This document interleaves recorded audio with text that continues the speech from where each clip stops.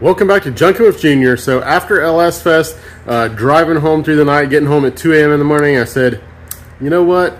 It's time to upgrade some headlights. So on the way home, we were cruising low beam, as you should on the road. And I was really straining my eyes when I'm on unfamiliar roads, even though it is the interstate and it's easy to follow. So I ended up just clicking the high beams on, which actually this truck runs the high and low beams with the relay that I put on it. And it was really nice the rest of the way home while we were on the interstate. Nobody flashed their lights at us, so I knew they weren't too bright. And when you compare them to some of the newer cars, it's really nothing because new cars have some really intense lighting on them. So we went with the Holley LEDs, but they're a replacement for the factory sealed beams. And the reason I went with them, it's actually Holley RetroBright, but they have a correct looking lens on them. Now they're not glass, they are plastic, but it still looks correct. Most LEDs don't have that look, and I just can't stand that. So we're gonna pop the hood on this thing, grab a little Torx bit so we can get these screws out of this bezel and out of the top and get those bulbs out of there and get them changed. Now, I was being cheap, and I only am doing the low beams for now because they're actually a low and a high beam in the same bulb, but they're expensive. Golly, they're like 186 bucks a piece, I think it was. So they're a little expensive, but they do appear to be a very nice product. So I'm not, knocking them for that. It looks really sharp. They did a good job on it, but I didn't splurge and get all four at the same time. That's just too much money. We're just gonna do two for now, and down the road I can always do the high beams later, no big deal. So we got the bezel out of the way with those four screws, and these are the low beams on the top actually. So now we can pull these four Phillips head screws, which is going to take this stainless bezel slash retaining ring off the headlight. And in theory, we shouldn't even have to readjust them, but I'm going to do these one at a time so that I'm going to change this one on the driver's side first, and then I can make sure that the new bulb is lined up with the other one since they're already set at a pretty nice height, just to make life a little easier so I'm not starting at zero. I've got a standard to go off of on the passenger side, so that will make life a little bit easier. And I don't know if it'll be perfect. We might have to tweak it a little bit because the LED might reflect a little bit different. I don't know, but then we can roll down the garage door, back the truck up a little bit, and we'll have a good surface to shine on this level, so we have a good standard to go off of. Now, Holley is extremely specific and thorough on these headlights in their instructions. So the first thing that every hot rodder, gearhead, whatever you want to call them, does is throw these things away. Well, not this idiot. I am going to read them. So the important one to me is there's quite a few different adapters that they have for these lights, but on this here, this is going to be the lead that's on the headlight itself. So the flat post is going to be low beam, the one on this side is going to be ground, and this one's high beam. So we're just going to grab our probe and check the power probe, and we're going to verify that. And it's a little bit goofy because you have to kind of do it backwards for the way this stuff's laid out, but we know that the flat one versus the other two is going to be low beam, which is what I have on right now, which means we have 12 volts right there. And this one is going to be our ground, and this one is also showing ground because it doesn't have anything going to it. So we know that this and this position, the one that's opposite of these two, that is indeed our 12 volts right now, which is going to be low beam just like the instruction says. So now I'm going to go in the truck, click on the high beams, and we can verify that the other post is going to be our high beams. So let's see if the instructions are telling us correctly. So that is going to be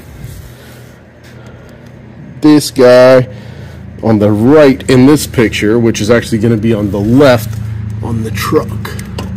What do we have? So that is backwards. So we're actually going to have to switch these two wires in this harness to make it work in my application.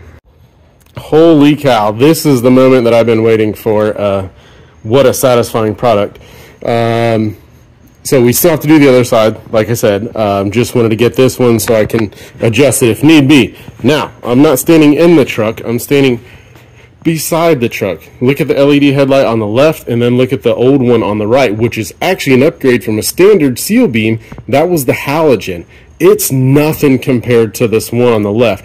A much wider pattern, much more focused as well. It doesn't get as wonky on the bottom of the beam. Really impressed with that. Now, we won't actually, see a major difference till we get this thing out on the road, but with the way the time's changing here lately, and we're losing daylight, I'm actually going to work in the dark, and it's almost dark when I get home now, but that's going to flip-flop, and it'll be daylight in the morning and dark in the afternoon when I come home completely. So I wanted to get these done just to make it a safer drive, but it fits nice.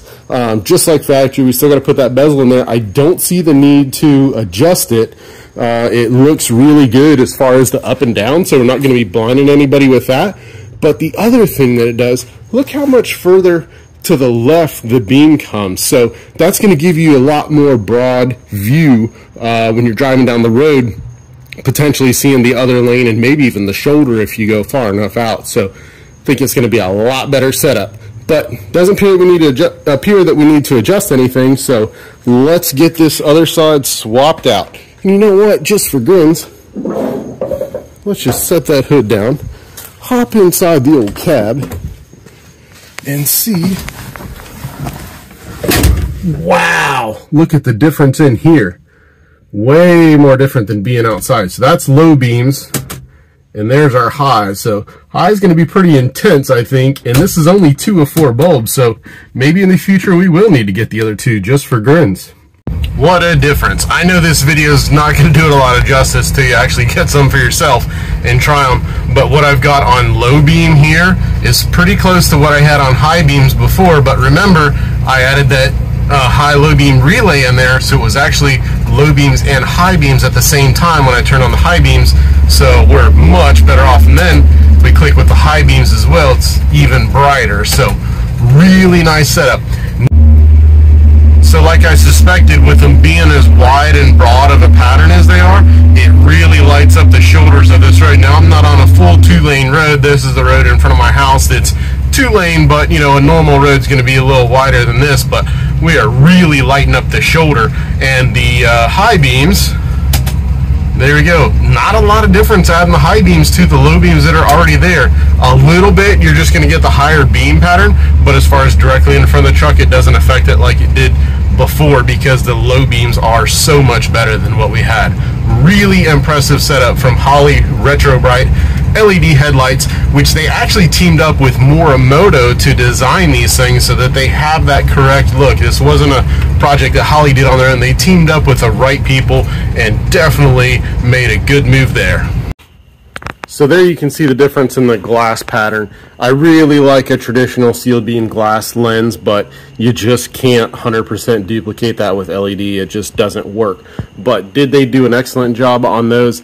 Absolutely. I really like them, and I also love being satisfied with a quality product, and I feel that this is going to be a very nice upgrade for this truck.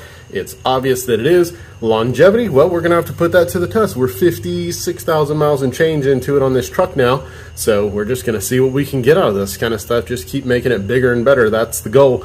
One other detail that I did forget to tell you, so I chose the classic white temperature, I believe is the correct term for that. So it has the classic white, little bit of kind of, you know, that yellowish orangish tint to it, so that it looks like an old incandescent bulb. They do have modern white, which has that little bit of blue tint to it, which is really nice as well, but I just prefer the classic look, so you'll have to make that decision for yourself on which one you want for your ride.